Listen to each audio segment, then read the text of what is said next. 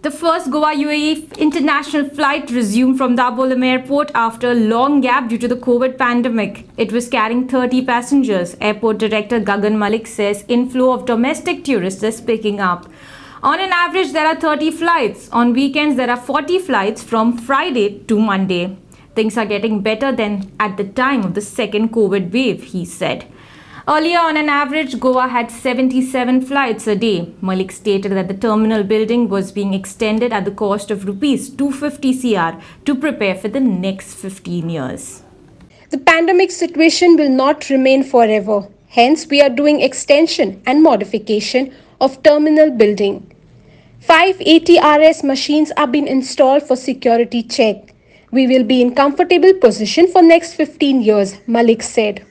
See, after second wave, things have picked up slowly, but they are picking up. And as of now, if we see as an average, we are having around 30 flights a day, if I am talking of average. Especially on weekends, we are getting around 40 flights, Friday and Monday also. So passenger inflow is there, but passenger inflow is not very heavy. Passenger inflow is in a controlled manner. Things are better since the time second wave has reduced, but still pandemic is going on. Aviation has suffered most, like the hospitality industries, and we have faced very major losses. Only some of the airports are limping back to the normalcy.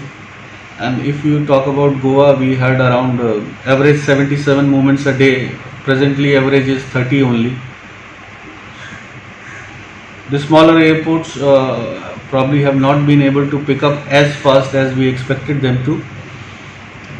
But all said and done, things are looking brighter, and we all are putting our best foot forward, keeping all the COVID protocols in position. Dabolim Airport Director Gagan Malik said parking was also being developed but was delayed due to COVID and monsoon. See, whatever situation we are facing right now is not going to be there forever. So, future plans cannot be dumped just because of what is happening right now.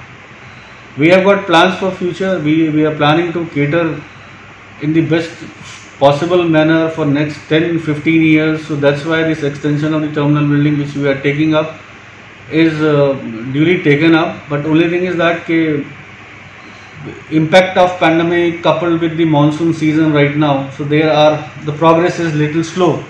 But as soon things turn normal, we are all prepared up and geared up to take up this project and provide the extended building into the use, so that our capacity is increased, passenger facilitation is increased, and we make the optimal use of our infrastructure at Goa as far as air travelers are concerned. So we don't foresee that there is any reason to worry about it, because we are investing in the future. Yeah. The present may look bit scary or maybe bit grey, but future is bright. So we all are working for that aim in the mind. For Prime Video Journalist Shan Pasco.